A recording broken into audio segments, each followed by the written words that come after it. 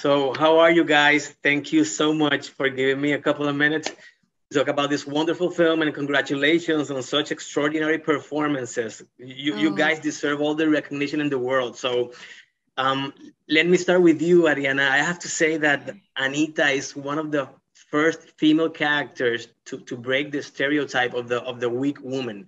She's fierce, she's strong, she does not let anyone control her. Very unusual for the time. So I was wondering how was working that aspect of the character. By the way, I loved you on the prom. oh, thank you. Thank you so much. Um, I wholeheartedly agree with everything you just said about this character. I think it's especially given the fact that our film takes place in 1957.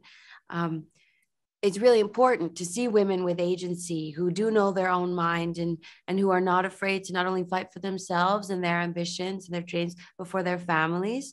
And I think that's one of the things I love about Anita is her dynamic with Bernardo. Yeah. She's really not afraid to go at her man and Yeah. and really get into the nitty gritty. That's what makes their relationship last. Yeah. And but I to be perfectly frank, it was not really a stretch, Okay. that part of this character, because I was raised to be that way, Excellent. to respectfully speak my mind, but also to get your point across. And it was really some of the other parts of her, right?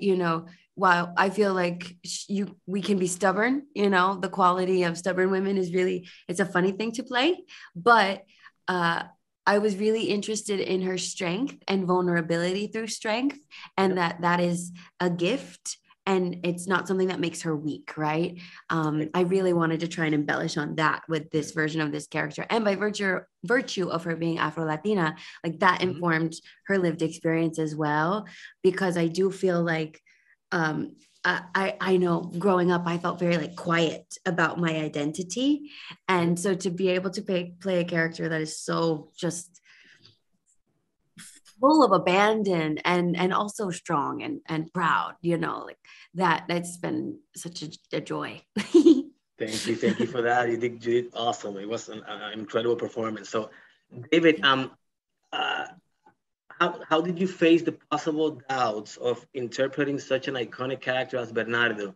And what kind of advice did either Steven or Rita give you that helped you face those fears to deliver such a great performance?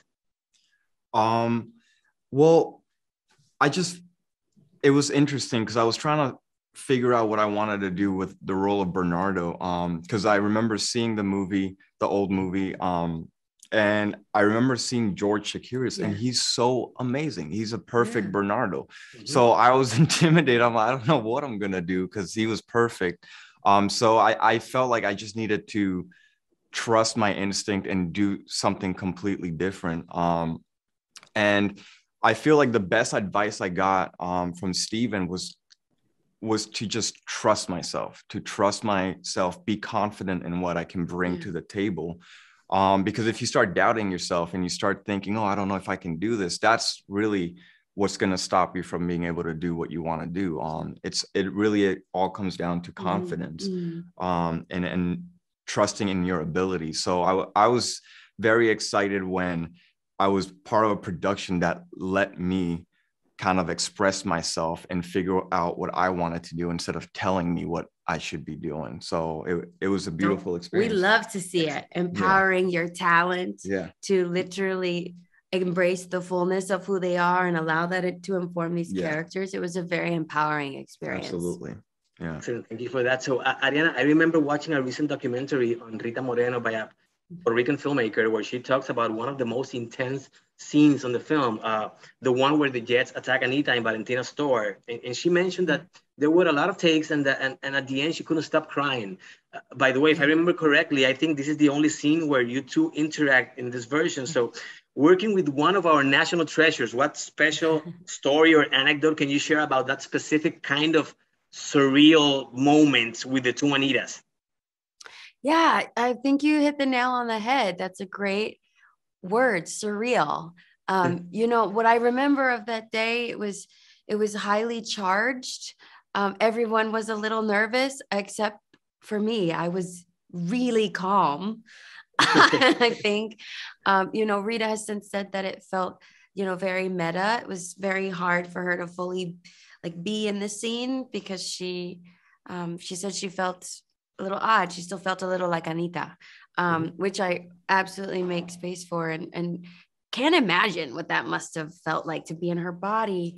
But for me, I just played the truth.